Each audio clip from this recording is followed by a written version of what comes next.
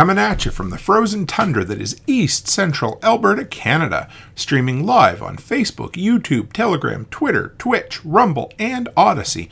Welcome back to the workshop where we create community, find freedom, promote preparedness, and share success.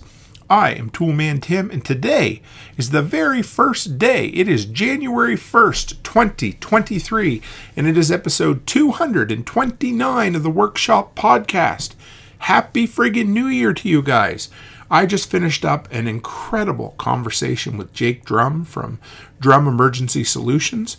He spent some time talking about emergency medicine in a completely different vein than I have ever heard taught before. We'll get into that in just a minute. Two things, guys. Number one, my goodness, I say this all the time, but don't I love the Telegram group. We've just spent so much time lately interacting with one another, helping each other out, sharing information, and of course, cracking jokes. It's growing quickly, but I love the group, the community we've built over there. So if you listen to me, if you watch me on YouTube, if you listen to me on the audio podcast, and you're not on Telegram, do me a favor, give it a shot. Come by and join us because I love it there. It's awesome. But the main thing I wanted to talk about before we jump in is the resounding success of the Workshop Radio. Now, I need to say thank you to a ton of people. We had 21 content creators who were spotlighted and who provided content for the 24-hour live stream we did.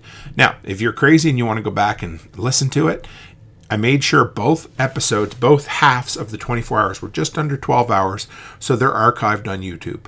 If there's interest, I'll probably put out audio formats in the podcast feed as well. But it was so much fun, guys. We basically, I said it was the background noise while getting shit done. So people jumped in and out of the chat room all the time. I think we had something like 900 chat messages. But it was just fun because people got exposed to so many other freedom-loving content creators. So thank you for helping that happen. It was loved so much and enjoyed so much that I know that it's going to become a regular thing. How regular? I'm not sure yet. What form it's going to take? I don't know yet.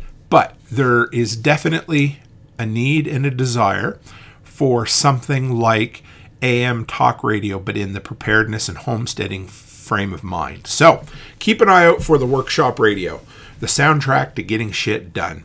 So with that, guys, let's jump into the conversation I had with Jake. He talks about two things I'd never really heard talked about before, but the importance of learning how to properly assess someone over the long term and the importance of nursing care, the non-sexy stuff that nurses have to do in a long-term grid down scenario. So with that, let's jump into my conversation with Jake Drumm of Drumm Emergency Solutions. To push. I sure do. I'm good at pushing buttons.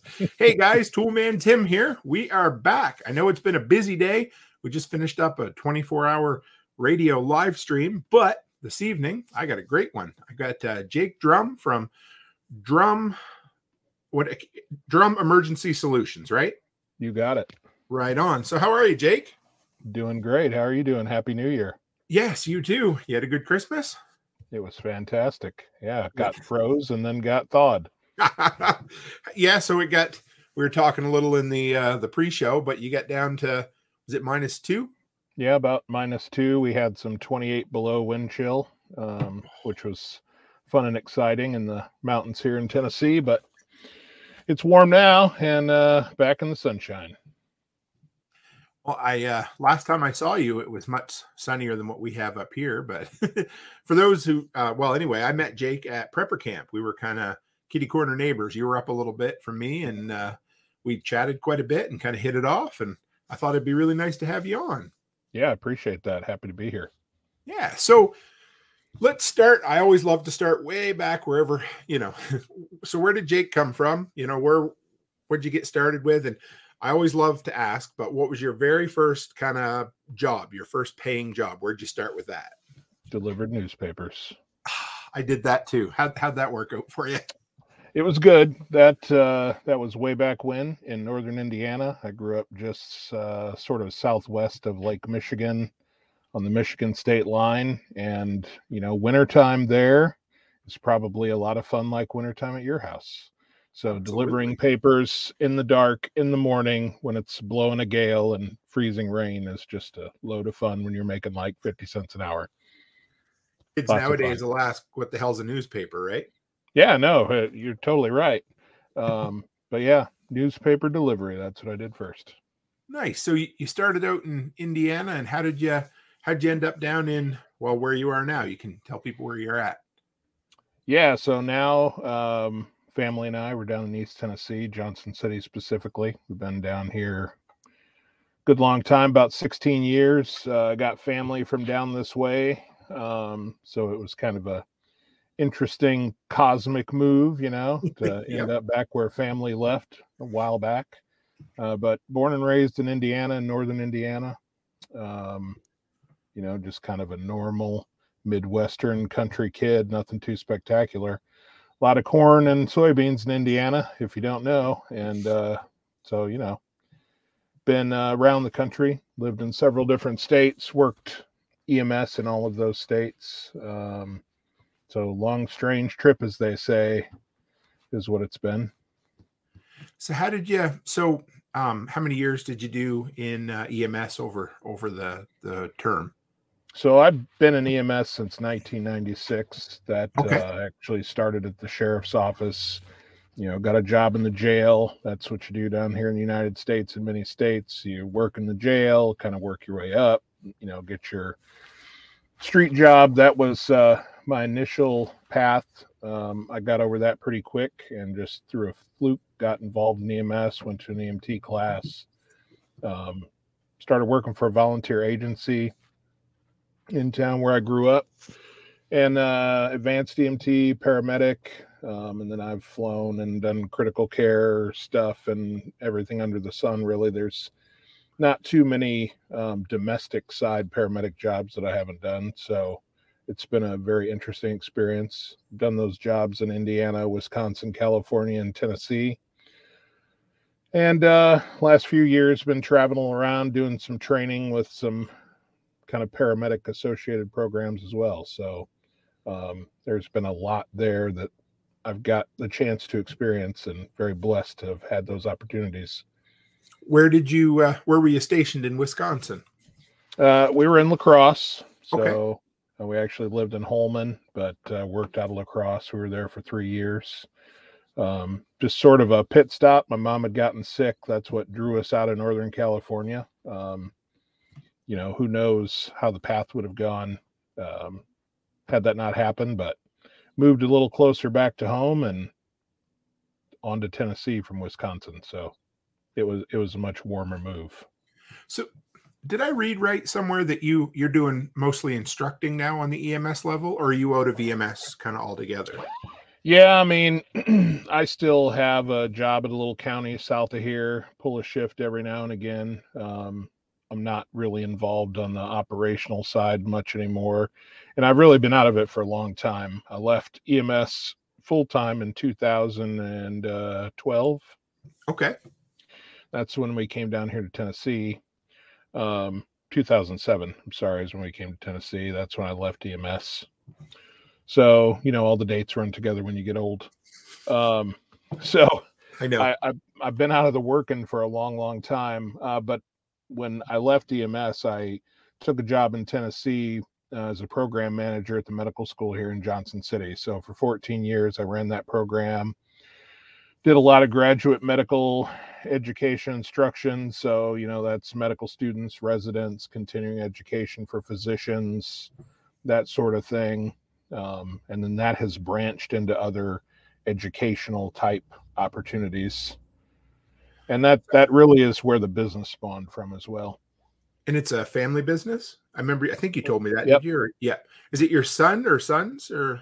Yeah. So my son Reese, he helps me the most. It really got started looking for a solution for my wife. She works at local elementary school here, and just looking for a small kit solution for her job, stop the bleed kind of stuff. It was about the time that the Stop the Bleed initiative, movement, whatever you want to call it, began here in the United States. And so, I was basically building a little kit for her. and everything sort of started there. And so from that first little kit, and then, becoming involved with some of the manufacturers for those things, getting to know people, getting out at the trade shows, it just sort of took on a life of its own. So how'd you end up at prepper camp? Was that your first time there, or had you been there before? No, first time at prepper camp. I actually ended up at prepper camp from a recommendation, guy by the name of Jeff up in Ohio that I was at a show down in Florida with. He told me about it. Most trade shows, conferences, and stuff like that I've been focusing on over the years had been law enforcement, EMS, emergency management. Everything that has to do with school preparedness. That was really kind of where my shtick was and where the space I was trying to work in. So, I was going to tons of shows for school resource officers and emergency management and all of this stuff. So over time, and really kind of through the pandemic, sitting around gaming out different things, it's, small business guy, you're always looking for your niche, right? So Absolutely. You're like, all right, Nothing where wrong do with I fit? Where's the underserved community? And law enforcement, emergency management, fire, all that very saturated with Yes. kits and kitting and training and all of that stuff. So, there had to be other markets out there that we could look at and help. And so, I'm kind of my parents were hippies. Like, we fed ourselves out of our Nice. garden, and there was fishing and hunting and canning, and for most of my growing up, that's what we ate. There was very little grocery store food purchasing, especially when I was young, because we were freaking poor. And so I've always kind of been into that, been into gardening, been into the whole sort of homestead idea. I like to say that my mom was recycling before recycling was cool. Like, we're talking about like the late 70s and early 80s. My mom's trying to find places to recycle plastic and cardboard and all this stuff. And recycling did not exist at those times. And, turning compost piles and figuring out how to compost all these things, all the stuff that's kind of the hot new trend now. I'm like, I was 6 years old with a pitchfork turning compost piles. I'm like, I don't know why everybody's so excited about this.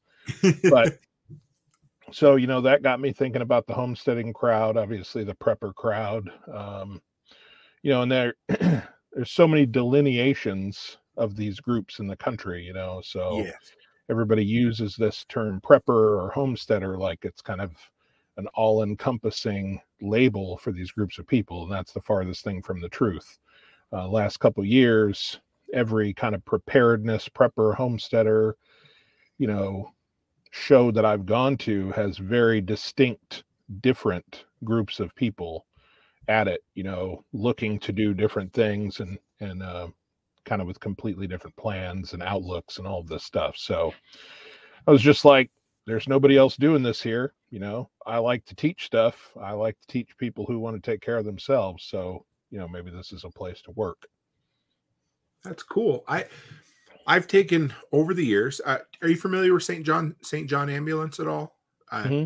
Yeah. Okay. So it was one on the East Coast. So I took that 2 or 3 times. For anybody, it's kind of similar to Red Cross, but it's a very vanilla workplace. The best excitement you get out of the training was learning how to use a, one of those machines, the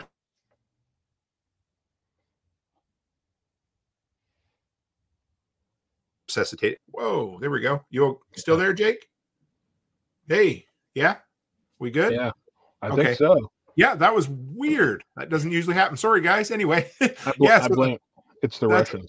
Yes, it is the Russians. So, so the most excitement I ever got from one of those was, learning how to use an AED or whatever, which was cool. At the time when I first took it, I was like, this is really kind of groundbreaking to me. But so anyway, in the prepper end of things, I've always wanted to take a more hands-on, like, I wouldn't say trauma, but, that sort of thing, like dealing with, our tagline here is home maintenance when help isn't around the corner, right? So I've always wanted to take a medical course or medical class for kind of when help isn't around the corner. Is that kind of similar to what you do, or at least train a little bit with that?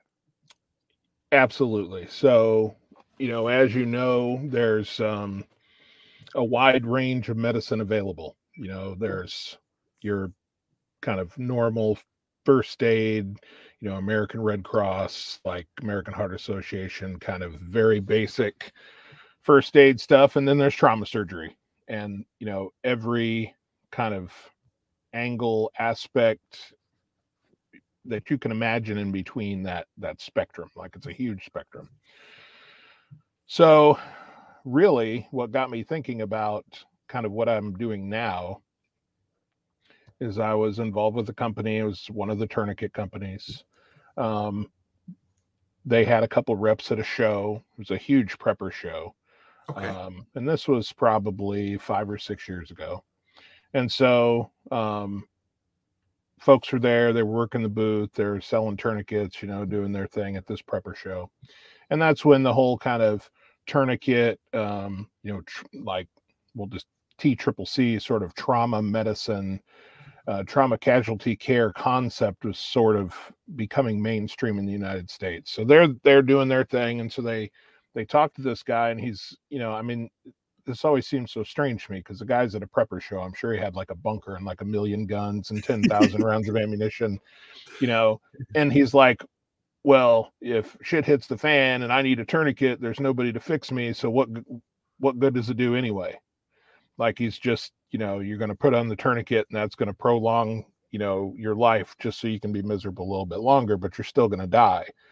Like, well, why are you stockpiling food and ammo and freaking seeds and all this other crap? I mean, you have all of these other risks, if you're kind of this prepper minded person, have all these other risks, all these other threats to all of these preps that you're doing. So if that's your attitude about medicine, I'm not really sure why you're spending money doing anything at all. Just buy a bass boat and go to the lake and not worry about it. You know what I mean? So that has always made me think, and I always remember that guy making that comment. And I'm like, it's so true. We are out there teaching everybody under the sun how to hold pressure on bleeding, how to do chest compressions, how to administer an EpiPen, all of these kind of initial basic medical care things, right, to kind of stabilize people for the short term. And we are very dependent, like life and death dependent on 911 and the emergency medical system, so the emergency department, surgery, the ICU, all of these things. And you sat and listened to my talk, so my angle. I'm not the doom and gloom guy. I focus on natural disaster. You don't need to look any farther than last week in the giant freaking earthquake on the north end of the San Andreas Fault there off the Humboldt coast. So there are plenty of opportunities to need to provide medical care to yourself. It doesn't have to be some crazy wild thing. And so I just felt like there was a need for some education, or at least some thought experiments for people to be like, okay, this thing has happened. This tourniquet has been put on, or we've had this anaphylaxis, or you have this person that's septic with COVID or pneumonia or whatever, and we don't have the hospital. Like, you can't go to the ER. Now what? That is a question that no one has addressed really in any of these spaces. Law enforcement, fire department, home health, like emergency management, no one has had this discussion whatsoever, because everybody's like, oh, well, the paramedics are going to come and then they're going to take you to the hospital, right? Well, one of the things that people should have learned from COVID is that emergency departments stop working when they are full and overwhelmed.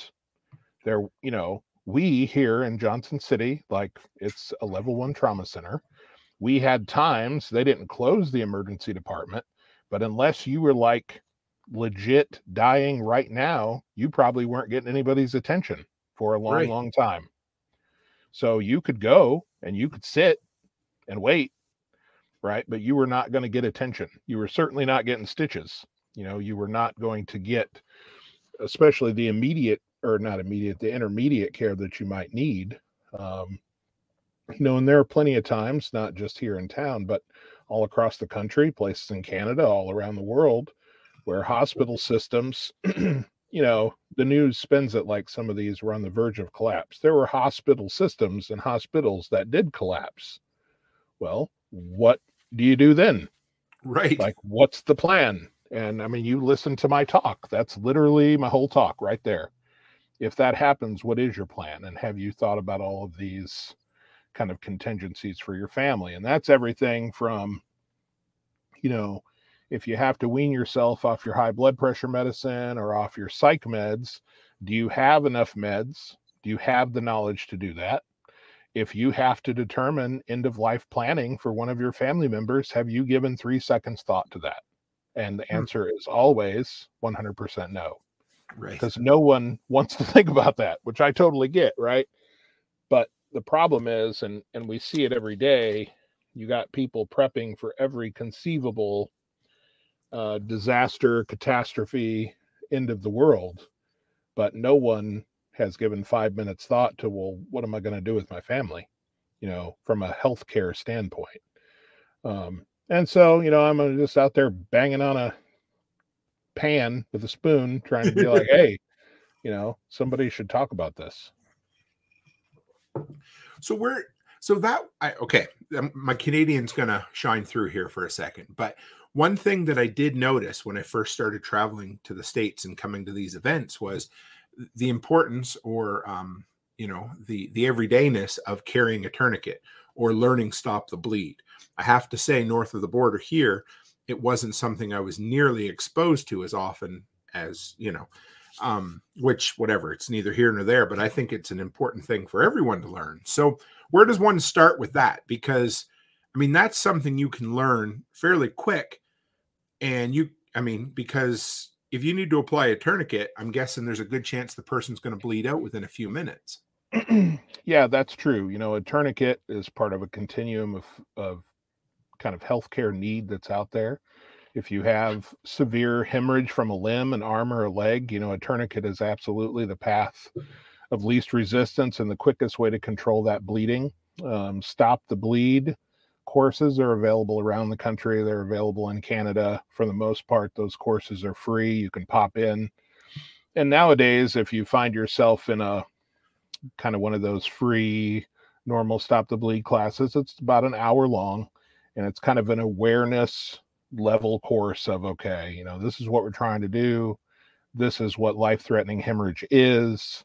Here are a few easy steps that if you're this lay person with no medical training, background, whatever, you can do these things. And if someone thunks you in the head with a tourniquet, or you find one, in the bottom of your purse, this is how you can apply that, right?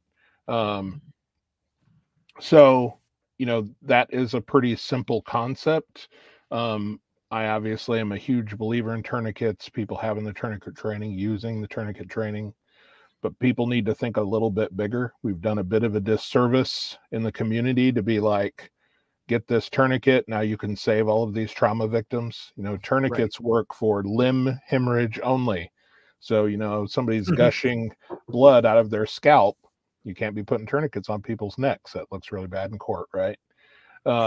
So Sure. there's a segment of the population that tourniquets the appropriate care for, and then there's everybody else. And just throw the United States as a whole under the bus and say that we tend to take a problem, right, and be like, okay, this is a huge problem, people are bleeding to death, we need to do something. Here's this cork, throw this cork at this giant hole. You fixed it, right? Hyper focus. Correct. So there are great courses out there. There are lots of dudes all around the country doing very involved, very kind of layperson friendly trauma care courses. Kind of the other name that I can throw out there is first care provider. People can look for first care provider courses. Okay. That's a much more robust version of Stop the Bleed. When I teach a Stop the Bleed course, it's the first care provider course that I'm providing. And so that just goes a little bit deeper. my course runs about 4 hours. We kind of get into the injury patterns and the bleeding and the techniques and like, okay, you've used your tourniquet, now what? We get into that a little deeper. So I went on your website and worked my way through over to your YouTube channel and stuff. Are you still a proponent of the SWAT tourniquet? Yeah, I love the SWAT tee. I carry a SWAT tee every day. You know, also love the two windlass tourniquets that I have in all of my kits, are the soft T wide and the cat tourniquet, kind of, top notch in terms of windlass tourniquets. So because I've interviewed a few different emergency medical people, and then I've talked to a bunch, kind of off the record. And of course, everybody has their pick. It's like, when you talk to a guy, it's like 1911 or Glock, right? So Right. Some guys are cats, rats, or SWAT, right? So how did you settle? Because you're the first guy I've met that likes the SWAT T tourniquet. So because other guys I've talked to, everybody has their favorite, of course, but most of them tend to like the ones that you have to twist. So why have you settled on that? And what's the advantage versus disadvantage of it?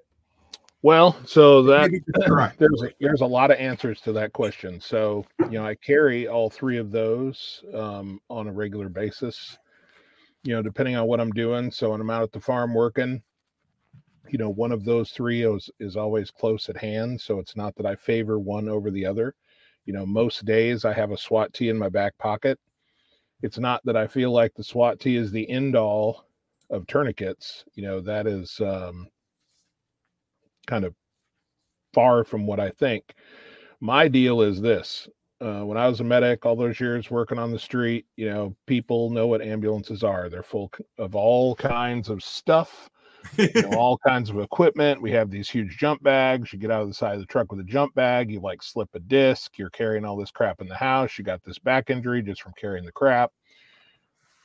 I wasn't a huge proponent of that. All those years I worked, there's about 6 or 8 things that I used all the time. And so as much as people want to poke fun at fanny packs, I have my own little red fanny pack. In my little fanny pack, I had those 6 or 8 things that I was using over and over and over again. And most of those things were, kind of they weren't unitaskers. Like, it's a multitasker. Yeah. So you think about your freaking Gerber tool, it does how many ever things, right? Well, SWAT T falls into that category. It's a big giant rubber band, right? So there's like a million things you can do with a big giant rubber band. So I guess if you're just in love with the fact of having a stick, and that's the only way that you can have a tourniquet is to twist this windlass, those work, no question. Like, everybody should have one, right? I like to have something that's going to do a whole bunch of things also. And so, right this moment, if you went out in my truck and you grab my little trauma bag, you would find a soft T wide in there, and you'd find a SWAT T. So, works great as a tourniquet, works great as a pressure bandage, works great to tie somebody up. It works great to wrap up your knee when you blow out your ACL. Lots of things that thing is good for.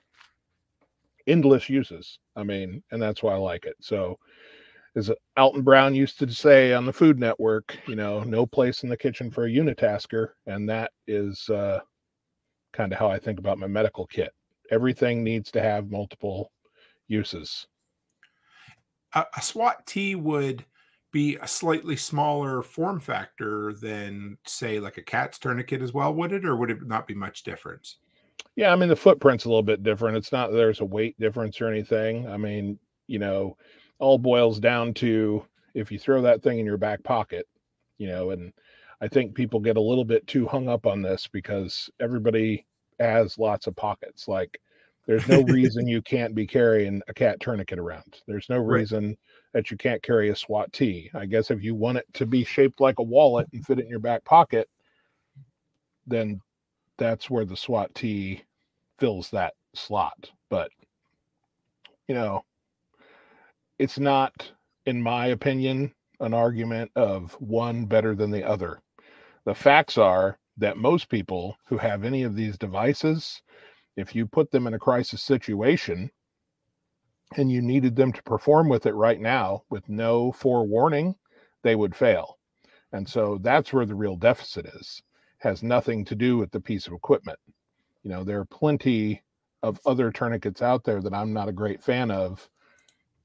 I will not mention names, but I will tell you that, you know, most people buy those things because they've watched a YouTube video and everybody's like, this is the greatest thing ever.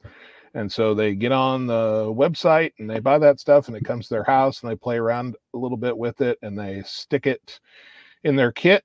And like, you know, that's just their thing. And, you know, no one has ever deployed this thing in extremis. And that's the issue.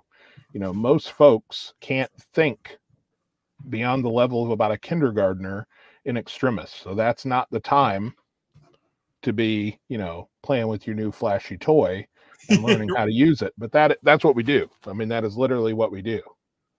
So, yeah, because today I told you it was a beautiful sunny day here. So what did I do? I hauled my generator out and I ran it looking for problems. You know, I run through everything so that I know the process. So what it sounds to me like is you can buy all the shiny gear you want, but if what you're saying is the shortcoming is in the training and knowing how to use it. Hey, that's 100% what I'm saying. And, you know, you listen to my talk at Self-Reliance Festival. I really harped on this at the Homesteader show that I was at last. You know, I'm like talking to these 1,000 people and I'm like talking them out of coming to my booth and buying stuff. I'm like, listen, I will sell you all the shiny gadgets you want, but that's not what you need. What you need is knowledge, and you need to know how to apply these things. You need to know what needs you have. And, you know, that's what I really preach. I mean, I'll sell you all the stuff you want, but that's not what you need. And I'm the first guy to tell you that. You know, first order of business is like, what are your needs? You know, right. Is one tourniquet going to do it? Like, are you preparing for yourself? Are you preparing for a family of 8? Like, you know, and then you get all the folks who are all spun up about the fact that, oh, a tourniquet's $30. And so I'm going to buy one. And that's, you know, I'm going to go out here and take care of my whole shooting club with this one tourniquet. And I guess if that's what you can afford, that's what you can afford. But, you know, it's crazy. What people need is education and training and like hands-on operational knowledge. Can a person, can you improvise a tourniquet? Is it possible? Because I talk to everyone and some people say absolutely not. It's not possible. Can you use a belt or a t-shirt or rope, or is that doable? Belts are miserable tourniquets. You can improvise tourniquets. You go talk to any medic who worked in the first Gulf War, who worked at the beginning of the Afghanistan campaign. Cat tourniquets didn't exist. Soft T tourniquets didn't exist. Those medics were out there building tourniquets. So it was arts and crafts time every single time someone needed a tourniquet. And so these dudes are packing ahead of time. They got their windlasses cut. They got their cravats or whatever they're using for their strap wrapped. You know, you had Ranger medics taking ratchet straps off trailers and cutting those down and making tourniquets with ratchet straps, i.e. the Ranger ratchet. Guys were out there improvising tourniquets all day long, and those tourniquets were effective. You know, even during Vietnam, the vast majority of tourniquets used were improvised tourniquets. Now, there were some commercial tourniquets at the time, but they were not a widespread thing. Okay. An improvised tourniquet can absolutely work. There have been lots of studies done. The military's done studies. There have been domestic side studies done. The problem is that when somebody needs a tourniquet, they need it right now. Right? That's not the time to be doing arts and crafts. So Sure. if you have to like find a stick, find something for your strap, right? Find something to tie down your windlass with. Once you have it tight, like you're trying to do all of that while this person is bleeding all of their blood out onto the street. That's not the time, you know, and that's the whole point of having commercially available devices that have been vetted, right? That have been proven. Most of what we have access to have been proven in combat for years and years and years. Why wouldn't you pay money for that? Why would you be out there doing arts and crafts when you can simply have a proven device? I mean, it's like trying to put together an AED in the middle of a cardiac arrest. Like, what's the point of that? Right. I, yeah, and I love that you say that because we're on the same page there, of course. But I'm a huge proponent of that exact thing because I've said before, if you know how to plumb, then if you have the skills, then you can improvise supplies. But if you have supplies but no skills, how are you going to fix anything, right? Correct. I You're like that. absolutely right. So where does one start? So, I mean, like I said, just about anybody's employer can be talked into taking a, Red Cross, St. John Ambulance, whatever your generic course is. But say, because like you said, most preppers, we love our guns, we love our bullets, we love, our stuff, but not everybody, if somebody wants to take the next step or the first step of, I would say, I don't want to say off grid, but, help if, or learning how to do medical if help isn't around the corner. Where do you start? Well, that is also a very good question. So, it depends on how serious you are about it.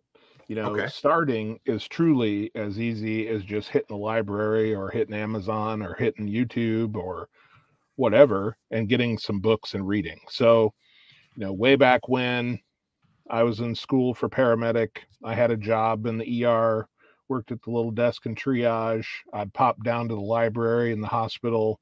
It was in the basement. I'd grab an emergency medicine book and sit there all day and read chapters in the emergency medicine book. Like anybody can do that.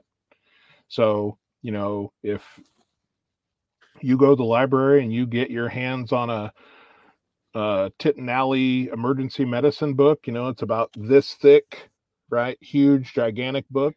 It's written in English. Like if you can read English, you can sit there and read about emergency medicine to your heart's content. You can get on Amazon and you can order that book right now and sit around in front of your fireplace and read about emergency medicine to your heart's content. And when you come across something that you don't understand, you hop on your little magic box, right? Get this thing right here. Yep. Hello, Google. Like, what does this word mean? Like, truly, anyone who is motivated can teach themselves a great deal of information. So, if you're a self-directed person who knows how to read and has a little bit of time to invest, it's as easy as that. Like, it doesn't have to cost any money. Every single library has emergency medicine books. So that can be done. So, other things, like I think that EMT classes should be taught in high school. Like I almost feel like everybody should have to take some sort of first responder EMT class. That gets a little, kind of like socialist, fascist, kind of controlling. But seriously, there's no reason everyone shouldn't have some higher level of training. CPR and AED is great, but wouldn't it be nice if everyone had some firm idea of what to do in an actual emergency, right? And had some information. Right. So, there are EMT classes out there all over the United States, all over Canada. Anybody can take an EMT class. A lot of places now have EMT classes online. Sometimes you just show up a couple weekends through the duration of that course and you do your hands-on and skills. There's a cost, obviously. You can go take an EMT class. You don't have to take the testing at the end to get your licensure, right? Like community colleges all over this continent teach emergency medical technician. You can sign up and take that class, right? Wilderness first responder. That's one of the things I teach. A true wilderness first responder class, which is about 84 hours. Is if you took an EMT class and you put it in a saucepan and you cooked it down and made, a super thick, savory sauce. That's really what a good wilderness first responder class is a very cooked down, condensed EMT class. And so for $700, you can usually do a little bit of online work and show up for 3 or 4 days, do all the hands-on and get your wilderness first responder, right? So there are cost-effective ways with time commitments that most people can, commit to get a basic level of information that's going to put them light years ahead of things like Stop the Bleed and first care providers. So if they're truly worried about taking care of kind of a wide spectrum of medical issues, that's a place to start. Now, that doesn't solve your problem if you're wife is septic and you don't have a hospital to take her to, and you're going to have to take care of her for 3 weeks. Right. That's a whole different monster. But you got to start somewhere. So, let's slide back to books quick, and then we'll go back to the septic idea. If there's a few books, because, if somebody wants to have a few at home in their library, any certain ones that you either recommend or have gone through that would be particularly beneficial to the preparedness community? Yeah. So there's, hold that thought for 1 second. Yep. So for those on the audio, I'll do a voiceover at the moment, but Jake, I'm going to guess, is going to his library and picking up some books. But, that's one thing us as preppers love is shit or stuff. And that's the thing, if you bug out, you can take absolutely all the skills with you that you would ever need. But if you bug out, you're absolutely limited to maybe a few books, or, maybe a Rubbermaid tote full of books if you're bugging out with your vehicle. So that's the thing. That's what I love about these skills. And you guys have heard me talk a bunch about wanting to go to the next level with a few of these things. And I think for me, probably the wilderness, not wilderness survival, but wilderness first aid type course might be the way that I would first approach it for sure. So, but yeah. So would you bring us back for some reading material there, Jake? All right. So this is the Bible. Wilderness Medicine by Wilderness Paul. Medicine. And you can see. Wow. Put that by my face. So that is not light reading. No. But this is a great book. It kind of covers down on many issues you may encounter and many you might not encounter. This is a newer edition of the book that I used to sit and read all the time. See if it'll focus. There we go. Emergency medicine. That's weird. It won't focus on that. That's okay. Emergency medicine. Is that just like a textbook, or was that assembled? Is there an author attached to that? Oh yeah, there's an author. So okay. It's Tintinalli. Cincinnati. Okay.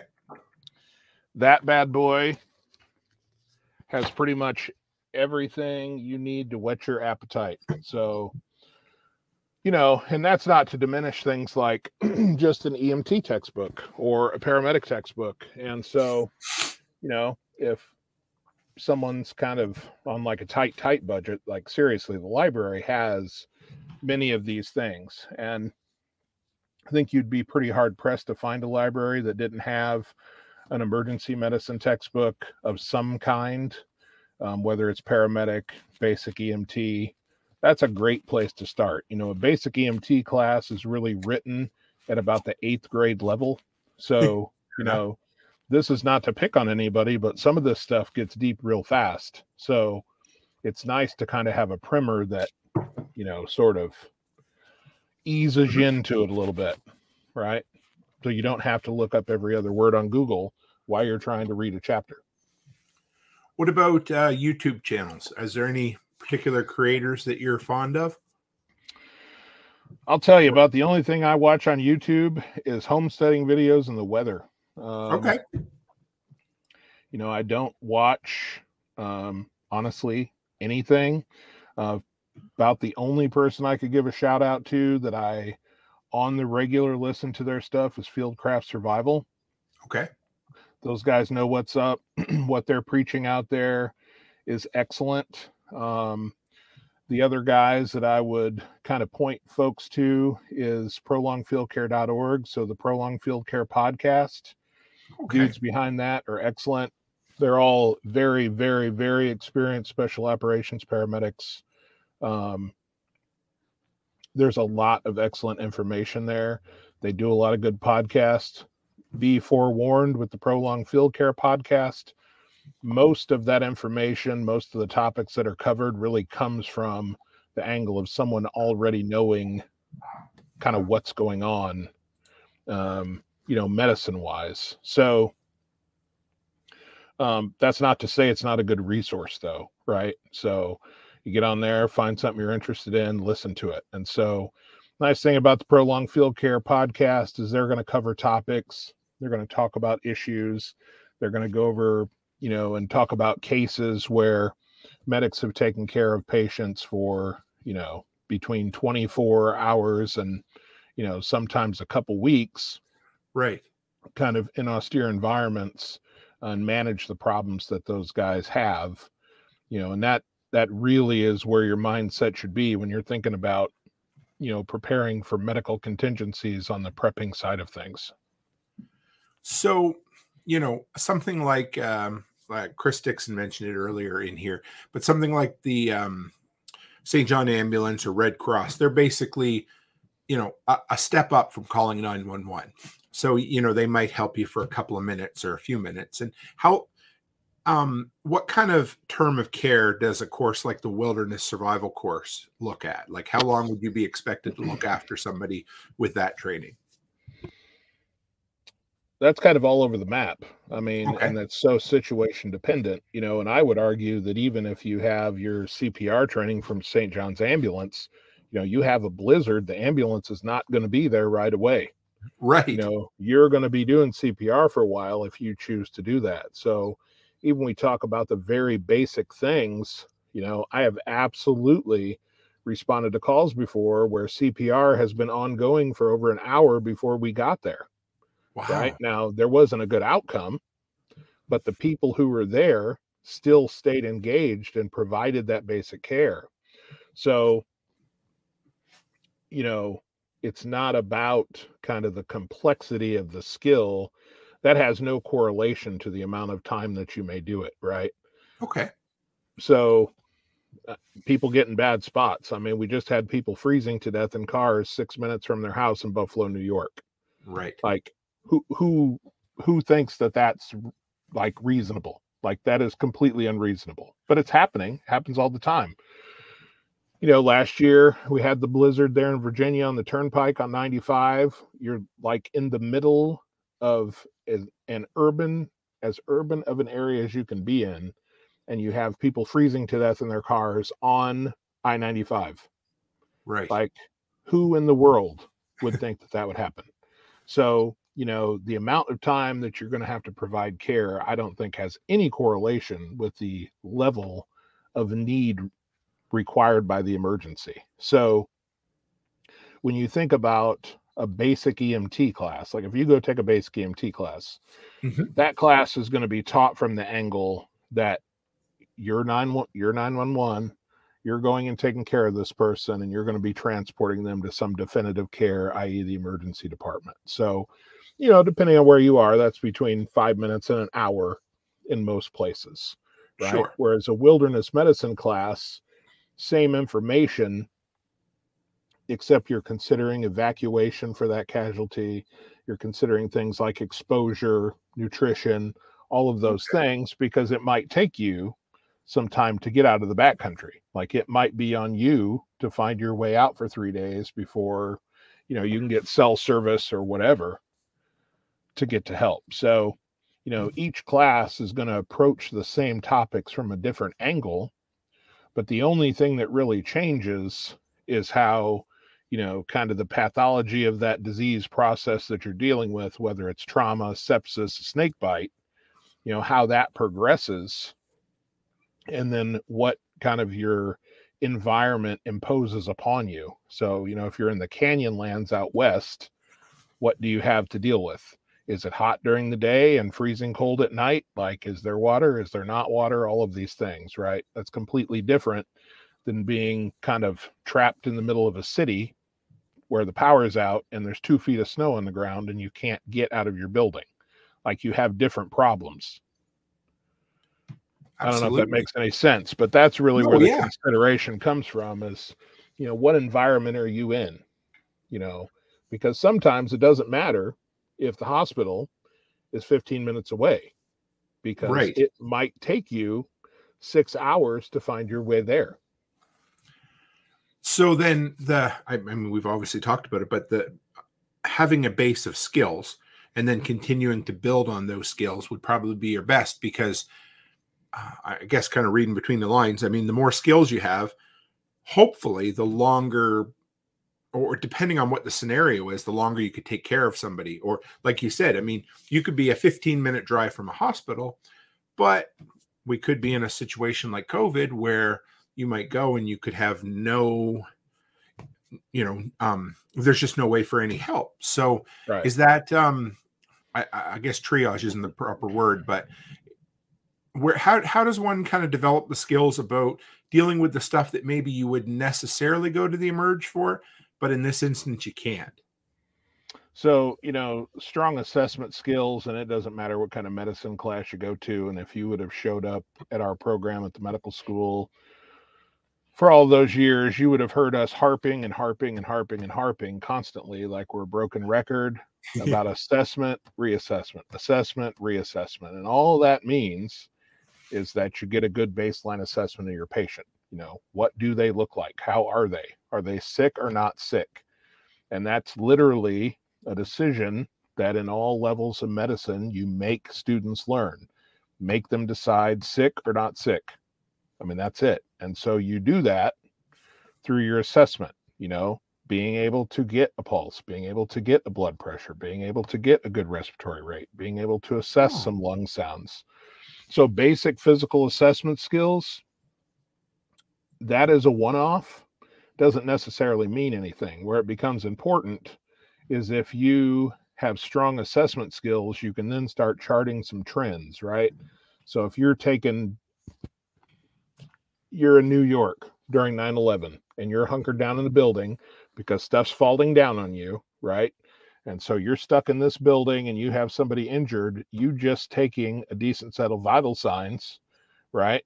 And protecting that person from whatever they're exposed to, right? Keeping them comfortable, reassuring them, and trending that out. That's going to help you understand if they're getting better or getting worse, or maybe just maintaining, right? Which is important, right? And that helps you decide what your next course of action is. If that trend is clearly pointing at the fact that they're deteriorating rapidly, well, you need to get moving on your evacuation plan because your clock is ticking. Well, if they're maintaining, they're not getting any worse, everything's going okay, that's a good thing to know too. Maybe we can find a different evacuation plan that's a little less taxing, a little less dangerous, right? So, these are the things that I would really recommend people learn how to do, like basic assessment skills, understanding how to document those and trend those out. Even if you're taking care of your sick granny at home, right, and you don't want to take her to the hospital because COVID's there and you're worried about her, well, for the next 12 hours while you're babysitting her, you should be checking those vital signs, writing those vital signs down and looking at those trends and then understanding what those trends mean. Because everything changes in different ways, right? Just because your pulse rate goes up does not mean your blood pressure goes up or down with it, right? Different directions on different vital signs indicate different disease process. And that's another thing that you learn in a basic EMT class or wilderness first responder class is some of those basic kind of shock states and the different directions that those vital signs are moving in those different shock states. Shock kind of gets used as this umbrella term. They're in shock. Okay, great. What does that mean? Right? So shock basically means that you have this compromise of oxygenation of the cells in your body, right? I mean, that's the most basic definition for shock. Okay. Well, there's 6 different kinds of shock. There's actually more than that, but about 6 different kinds that they name that cause that to happen just different ways. Cardiogenic shock, neurogenic shock, and hypovolemic shock, and all of these different shocks, which are causing the same problem, but have very different pathologies. So understanding how those trends work, right, with those different pathologies really helps you make a decision. Do we need to brave the blizzard on the homemade snowmobile to take Granny overland, right, in the raging blizzard to get her to the ER, or can we wait till the morning? Till us, you know what I mean? So it's just having good information. I don't think I've ever heard it put that way. I don't know if I've ever heard anyone discuss the importance of being proper or good at assessing someone. What are the basic things that you would look for? Because, okay, what are the basic things, and then how often would you do an assessment for trending? So let's talk about the time first. Yes. It's all this sick or not sick question, right? Generally Mhm. speaking, even your regular person off the street can look at somebody and be like, oh, damn, they're sick. Or, yeah, maybe you don't feel good, right? And that's really what it is. So a lot of this initial kind of visual assessment is, how does that person look, right? Sure. Like, people shouldn't be gray. You see somebody, their skin looks gray, something's wrong, right? Their skin looks blue or cyanotic, something's wrong. They're bright red, something's wrong. The way people breathe, the way people hold their posture, are they like just obscenely sweaty? All of these things, right? Are they super agitated? All these visual cues kind of help you determine sick or not sick. And so, if you have someone that's sick, depending on how sick they are, you're talking about reassessing vital signs between 5 and 15 minutes, and that's Okay. ongoing. So, if you go out there and you're working in the garage and you fall off a ladder, right, and you crack your skull and you get flown to the level 1 trauma center, initially they're going to be getting vitals on you at least every 5 minutes. Okay. Right. And they're going to have the little machine hooked up to you, and then they're going to start looking at those trends. Right. So, stabbing, gunshot wound, you got mauled by a pack of wild dogs, all the same. Initially, we're getting very close, frequent vital signs to watch trends because your condition is unstable. And we want to know before you crash, even if it's like a 30-second notice, right? That's time that we will use. As care becomes a little more long-term, prolonged, chronic, right? Then we start thinking about vital signs every 30 minutes, every hour, right? And then over that time, if trends are going in a way that we don't like, then we increase our vitals as we are adjusting care to the patient, even if that's nothing more than like elevating the patient's legs or trying to get the patient to drink water. Vital signs include people peeing. I talk about Oh, this in my talk all the time. I'm like, seriously, if you're taking care of someone who is sick and they're not peeing, you have a problem, like a huge, terrible, horrible problem. Like, people need to pee. If your kidneys are working and you're peeing on the regular, that's a great sign. Okay. If you are not peeing, that is a very bad sign, right? okay. So people think about pulse rate, blood pressure, respiratory rate as vital signs. Urine output, major vital sign, especially when we talk about taking care of people over time. So this idea of prolonged field care. So there's a lot of that stuff, being up to speed kind of on what those things are. A normal healthy person, we would like to see 100 mLs an hour of pee come out of someone. Okay. Well, if you're taking care of somebody at home, how are we going to do that? Like, how are you going to catch the pee to measure it, right? It's something Right. people haven't thought about. So if you're taking care of someone for 2 days, it's good to know, because if they can't tell you, if they can't go sit on the toilet and like pee and be like, yes, I peed a lot, there was like 3 drips. If they can't provide that feedback, how do you provide that feedback for them, right? How do you hydrate your patient? How do you get them to drink if they won't drink? People who have fevers, especially prolonged fevers, are notorious for not drinking. Like, they will Mm, refuse. Like, you will not fight them and get them to drink anything, because having a fever makes you not want to drink. Well, that's bad, because when you're septic and you have a fever, you must hydrate or you will die. Right? So there's all this little basic stuff that is seriously like super duper basic. It's stuff we all do automatically when we feel fine, right? But if you're taking care of someone who's sick, you have to kind of take over that for them. So I don't know if that answered your question. yeah. Yeah. But, as far as time frames go, the sicker you think your patient is, the more frequent you should be taking vital signs, right? And so the more stable they become, you can back off that time a little bit. You're still watching the trends though, right? And the more information you can gather, pulse rate, blood pressure, respiratory rate, what color their skin is, what their pupils are doing. Are they peeing? Do they have to poop? Do they have an appetite? Are they drinking? If they are drinking, how much are they drinking? You know, have a good idea of, okay, they had, 300 mLs of water over the last 90 minutes, but they have not peed, right? Well, that tells you something. Okay. Or maybe they're like, have this unquenchable thirst and like they're just chugging water, chugging water, chugging water. And every time I turn around, they're peeing the bed. Well, are they diabetic? Is their sugar 800, right? So there's a lot of stuff going on there. And this is what I'm talking about with different shock states, right? It all leads to the same end game, but it manifests in a very different way from a vital sign standpoint. And just understanding those little pictures or those little categories get you a long way to being like, okay, I think this is the problem. And then we can be like, okay, this is the basic care for that problem. And most care is supportive, making sure people are drinking, right? Making sure people have adequate temperature regulation. So there's not an exposure issue, right? They're a temperature that they can maintain. They're comfortable. They're in a position where they can maintain their own airway. Again, it's all the normal stuff that we do every day automatically. You just have to do that for someone. And it becomes hard because no one has to think about it while they're doing it for themselves. So suddenly, if you got to be like, okay, what do I need to be alive? Now I have to help this person do that.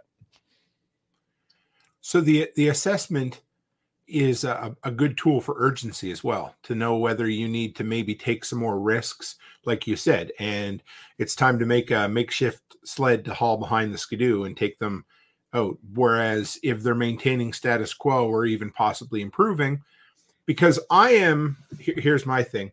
Personally, I second guess myself a lot if I don't have numbers. I'll look at somebody and just say, oh, maybe they look worse than they did. Or maybe, so I like that a lot, because if I can quantify something, I can convince myself that I'm making the right decision.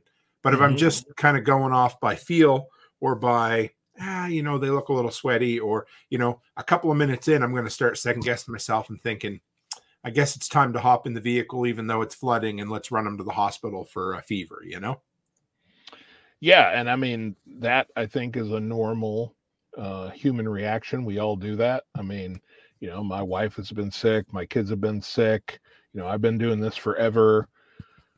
It still gets your heart rate up, like you want to do something, right? And that's great as long as there is something to do, or some place to go, or help is available, like you said in our little kind of pre-talk, I don't ever want to believe that things ever get so bad that there's not an emergency room to go to, that there's not a physician that can assist, if need be. But it can happen for a myriad of reasons. It does happen. It certainly happened in New Orleans with Katrina. It's happened in other places with other natural disasters. And so, that can be very scary, especially when it's someone you love or care for that is the sick person, right? Like you or me, you'd lay there and die and just not really get that worked up about it. I mean, but when you have to sit there and then watch the person that you care about do that, it's a different ball game. And sometimes there's no good answers. And, I think if you're in a bad situation, understanding how to do assessments, understanding, kind of the frequency for the reassessment, believing the information that you're gathering, making a decision, if we're stable or unstable, and having that guide your next step, that is a critical need. And if folks find themselves without kind of that safety net of emergency medicine, that will be the difference between life and death, is being able to provide that, and then being able to provide some higher level care wherever you are, if that's possible. So, a thermometer, obviously a blood pressure cuff of some sort. What about an O2 sensor? Is that important if it's a breathing issue? Or yeah, $25, you can hop on Amazon. You can get yourself a little finger pulse ox. indispensable. People just need to understand that, all those tools have limitations. Pulse ox have limitations. Again, with the trending, if you got a pulse ox that's, super duper cheap, you might start getting some wackadoo numbers. You always want to kind of confirm what the pulse ox is telling you. So it's going to give you a pulse rate. It's going to give you an oxygen saturation. Mm-hmm. Well, it's reasonable to have your fingers on the pulse while that thing is counting out the pulse for you, right? Because then you can be like, okay, I know this pulse ox is at least reading every beat of the heart. So that's accurate, right? So you're like, okay, pulse ox is saying heart rate of 90.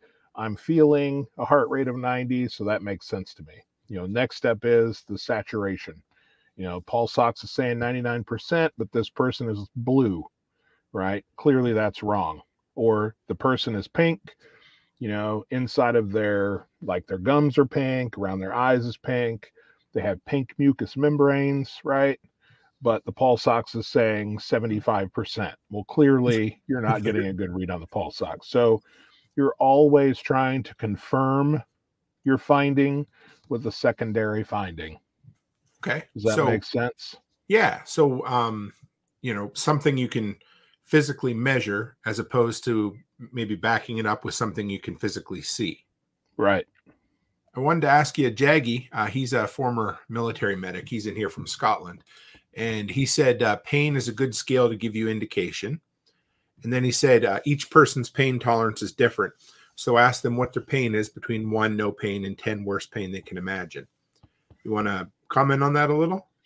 Oh, I completely agree. And, you can go a little bit deeper than that. Pain definitely has a psychological component. The pain between 1 and 10 is a good scale to use, and it becomes useful again with the trending, right? So you get your baseline. If someone's talking about that they have pain that's 10 out of a 10, vital sign wise, you should be seeing that as well, right? So, So like if I come and, stab you with a pitchfork, you're probably going to have some 8 to 10 out of 10 pain, right? Well, if your heart rate is 40 and, or 60, and your blood pressure is completely normal, and you're telling me that your pain's a 10 out of 10, I need to dig into that a little bit deeper, right? So some of these subjective measures, the pain scale is one of those, especially as a one-off. You're always trying to support that with another finding. So you're like, oh, my pain is an 8 out of a 10. Your heart rate's like 130 and your blood pressure is 190 over, 110. Well, that makes sense, right? You have this pain. Your vital signs reflect that. Like, it makes sense. And so as a trend, then as I'm collecting this information, I can really determine if whatever I'm doing for you is improving your condition or not improving your condition. So if you break your femur and you're laying there and your leg is at a 90-degree angle and you're screaming in pain and you're like, it's a 10 out of 10, it's a 10 out of 10, your heart rate's through the roof. And then we pull traction on your leg and get it all lined up and splinted. And so now those bone ends aren't rubbing around together, right? You're like, oh, the pain's a 5 out of 10. And now your heart rate is like 110. That jives, right? That makes sense. That fits the narrative that we're trying to build there, right? So always make sure all those pieces are working together, right, and supporting each other. Then when you see things that don't support each other, that's when you dig deeper into that part of it. That makes sense. So having two forms of confirmation is obviously better than one then, with if someone says, okay, my pain is the worst ever, but their symptoms or their vitals say otherwise, either they're not, there's a disconnect there that their brain isn't catching or whatever, or maybe they're not aware of their pain. So then dig a little deeper. Absolutely. And it goes with all things, it fits with the pain thing. Say we're taking care of you. You're hurt. Somebody checks your blood pressure and they're like, it's 120 over 80. Okay. And this is like the most common thing ever. you get new medical providers out there. They put on the blood pressure cuff, and miraculously, every blood pressure they take is like in this cute little range. And so they're like, Tim's blood pressure is 120/80. And I'm like, oh, that's interesting. And I reach over and I pinch your thumb or I pinch your index finger, and you have, a cap refill of like 5 seconds, right? That makes me think, okay, either we have some massive vasoconstriction in Tim's hands, like you're cold, right? So maybe you're freezing and I should warm you up, or your blood pressure is probably not 120/80. Like those two findings don't jive. If you have a blood pressure of 120/80 and you're not hypothermic, you should have a great cap refill, 2 seconds or less. So if I have this prolonged cap refill, but I got somebody telling me that your blood pressure is fantastic, something's going wrong. Like we need to find where the disconnect is. And it's the same thing with the pain. A high pain indication on that scale, which is a very subjective number, right? Because there's plenty of people out there that like whack off their foot with an axe and be like, oh, it's a 2. Right. Sure. And then you get people who get a paper cut that will like cry. So like that person just said right there. Hunter's ex-forces as well, or ex-military. Yeah. So it's very subjective. Like there are dudes and women for that matter who will be having excruciating pain and never say a word. And there are other people who are having psychological pain that will go on like someone is disemboweling them. Since we've spent so much time talking about assessing, is there a course that deals with assessment or just learning the skills of assessing, or is that just kind of a step in the right direction? I mean, if you go to nursing or medical school, there are courses inside of those programs that are assessment courses, EMT class, paramedic classes, even first care provider and stop the bleed have assessment components. For what it's worth, a basic CPR class technically has an assessment component. Sure. But again, like every video known to man is on YouTube. So just about every medical school in the country has many of their training videos on YouTube. Yep. So you want to learn about physician level assessment, go watch some videos and then find somebody that will let you touch them and practice. And that's literally the best thing you can do. Got a girlfriend, boyfriend, girlfriend, special friend, don't know what they are, friend, whatever kind of friend they are. If they're down with you, like assessing them, do it. Like that is how you learn. And so you go to nursing school, you go to medical school, you don't stand, kids are also great for it. You don't stand around and talk about assessment. Like one of the other students or one of the standardized patients hops up on the table and everybody gets busy. One of the things all through my time at the medical school, all the teaching that I do now, the point I try to make to people who are starting out as lay providers is this, and I'm sure this is the same in Canada as it is in the United States. It's the question I ask. I'm like, what 2 lessons have you been taught since your very first day in school? Don't talk to strangers? No. No. What are the 2 key tenets of standardized education? Like you go to kindergarten, what are 2 things that you are not supposed to be doing? Oh my God, you put me on the spot. I never get asked these questions. That's really good. The 2 things that we're never supposed to be doing? Yeah. Oh my God. I was going to say don't touch a hot burner, but that's keep your mouth shut and don't touch your neighbor. Right. There you go. Shut up and sit still. Shut up and don't touch other people. Like that is what we are taught. I see. Our entire lives. If you are going to provide any kind of reasonable medical care to anyone, you must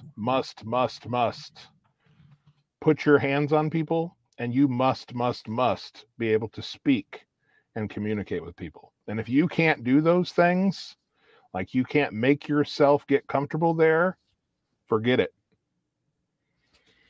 That makes sense. It's similar when I went to tactical response. The first thing they teach you when you're ready to unholster your firearm is to yell stop and yell it loud and forcefully. But that goes against social norms. It makes you uncomfortable. It's something you don't normally do. So I can see that where you're right. The two social norms that's beat into your head from the time you're 4 years old in kindergarten is the things that you have to go against. So again, training, I'm going to guess, is the way to desensitize yourself to that. That's correct. I mean, you go to paramedic school, you have to learn to do physical exam, and a lot of times your classmates initially are learning physical exam on other people, and it's weird and awkward, right? Sure. Because not everyone is someone that you look at and you're like, hey, I really want to touch them. Well, unfortunately for you, you do not get to choose your patient, right? I've had many a patient that I did not want to be in the same vehicle with, let alone put my hands on. Sure. Right. And so too bad. You just have to do it, I suppose. This is awful, but if you're a homesteader or you're raising your own animals for meat, it's similar. I remember the first time that I dispatched a chicken. It was not something I wanted to do, and it felt awkward, and I almost got sick to my stomach. But each time I did it after that, I didn't love it, but at least I had become desensitized to it, or at least, I was able to do it because I'd done it before. Right. Well, and the thing that I try to tell people when I talk at the homestead shows and the prepper shows,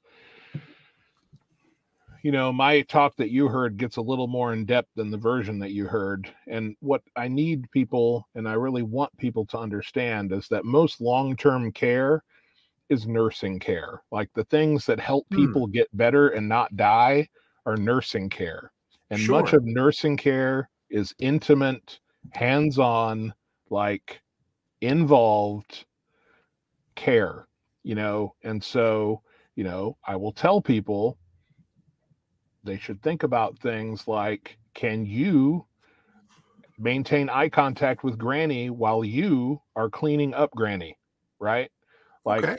If you are a middle-aged dude like you or I, right, and you're not a nurse, you've never provided close personal care to anyone, there truly is nothing so intimate as taking care of someone else's needs, right? Especially when they have that kind of family connection, like Right. your mom, your mother-in-law, your granny, whatever.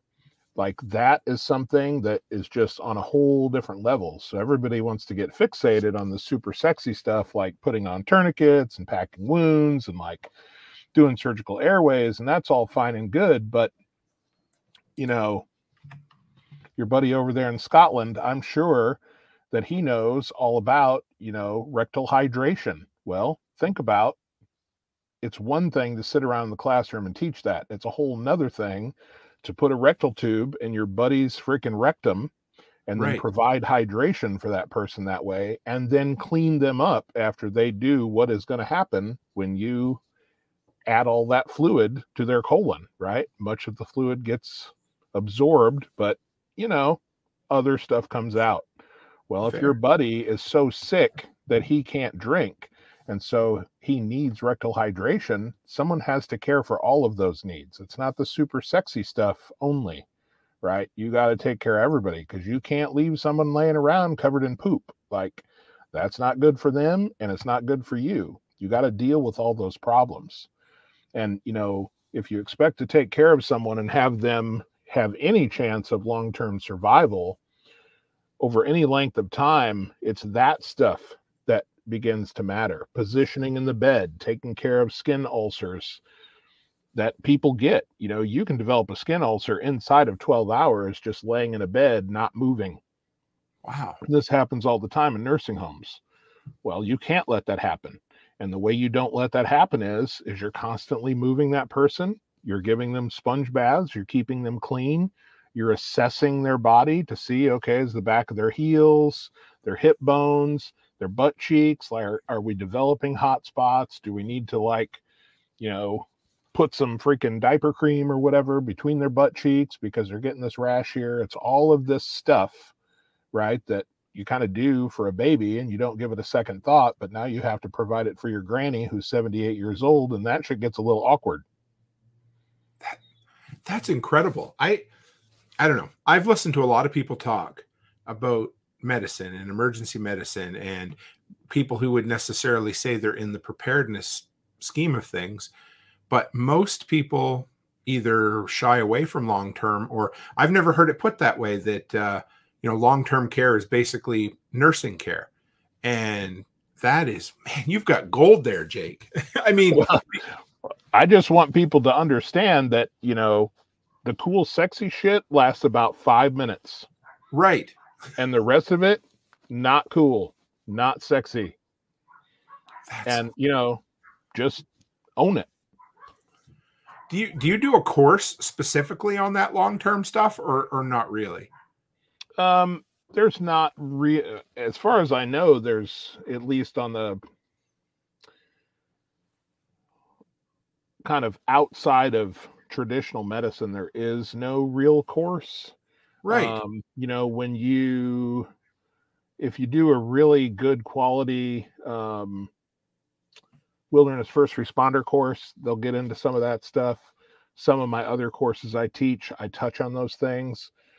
Prolonged field care as a concept, so caring for a patient outside of a traditional healthcare setting, is pretty new. Not that it hasn't been happening for generations on the military side of the house.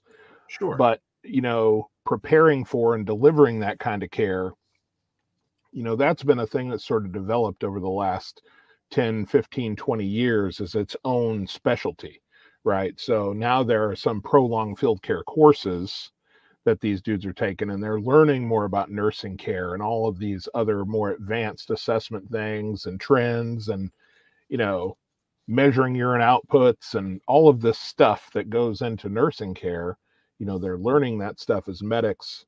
That way, if you're over in the middle of Africa and you got to sit on a dude for 2 weeks, or even 3 days, it's not like it's got to be 2 weeks. Like, sure, if you got to sit on a casualty for 3 days, you're going to be like neck deep in nursing care real quick. And so, this is just not something that folks ever consider. They're like, oh, nurses are great. Nurses are cool. That's because they've never had to do the nursing job, right? You really learn then that, hey, there's a lot to this. And won't even get into the acronyms today, but, beyond the one, my course that I talk about is kind of Hitman. There's a couple other acronyms beyond that one that all of it, sheep vomit is one of those that's on my slide. So, the sheep vomit acronym is all nursing care. Okay. And, the acronym kind of fits the fun and excitement of what that is. Like, that's pretty much what it is, a sheep vomit. Man, Chris Dixon just says, he said, that's some good stuff. Definitely a couple things I've never even thought of. And I'm not kidding when I say that, Jake, that I've heard a ton of teaching or a ton of talk on this subject. And I don't know if I've ever even heard the concept of, well, assessment, yes, but not to the degree you did, but more so the long-term nursing care. Because like you said, I mean, if you save someone's life, but they're unconscious or unresponsive, well, you've got a whole hell of a lot of nursing and taking care of a person for the next few weeks, whether they survive or not, if you're in an austere situation. Right. So we've been an hour and 20 minutes. Talk a little bit about how people can find you, where they can find you, and kind of we can wrap up from there, Jake. Yeah. So, my email and phone number is all over the website. So that's probably the easiest way, right? So, drummemergencysolutions.com is the website. That's the easiest way to track me down, much to the chagrin of many of the folks like you that I run into these shows out there. I'm not a huge YouTuber or like social media guru by any stretch of the imagination. I do have an Instagram page, that there's some stuff up there. used to be a lot more active in that.